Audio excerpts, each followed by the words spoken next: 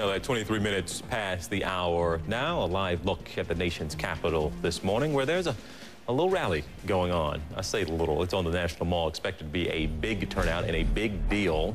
This is a rally that, of course, has its eyes on the midterm elections. Whether working or unemployed, a coalition of liberal groups say the rally is for people to come together and focus on a positive agenda. And a blogger, Haroon Salim, is already there. In fact, he's been crossing the country. He went on a cross-country trip blogging across America about hot-button political issues. He's joining us now from Washington. Haroon, thank you for being here, sir. What are you doing there? How are you, TJ? Pleasure to be here as well. What am I doing here? I'm part of 400 other groups that are here. I think we're all here to bring people together to talk about the issues that are of concern right now in the country. I think when you look at what's been going on, not just in the past 8 years, but the last couple of years, there's a little bit of frustration. I think there's a need to move beyond divisive politics, and that sort of brought all these organizations together. I see a ton of people from the NAACP right around the corner right now. They're one of 400 groups here, and the hope is that people on the Hill will, our representatives will notice that we have concerns and we have something to say, and that we want them to refocus what's going on in the country. Now, Haroon, you said upset about what happened the 8 years of the previous administration, but you also mentioned what's been happening the past couple of years. Is this rally meant to send a message directly to President Obama that some of you all, you maybe in particular, not happy with what you've been seeing the past couple of years?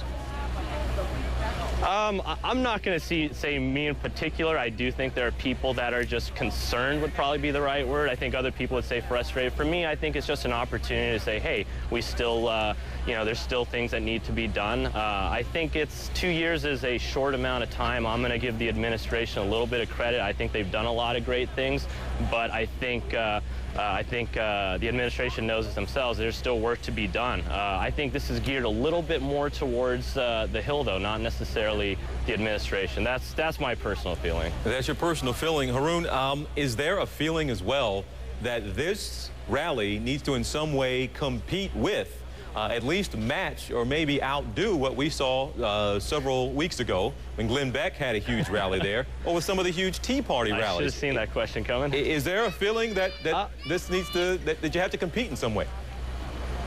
I wouldn't necessarily say compete. I think it's just the opportunity. It's for everyone here. It's an opportunity for us to just we want our voices heard. I wouldn't, to me, competition, etc. Look, Tea Partiers have a right to speak as well. That is that's what's written in the Constitution. So I wouldn't necessarily say compete at all. All right. Well, Haroon Salim, I know you've had a long trip to get there.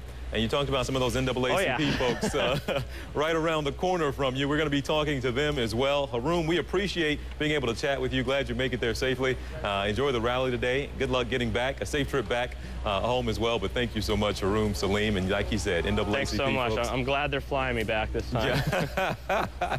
It's shorter that way. He did have a long trip, folks.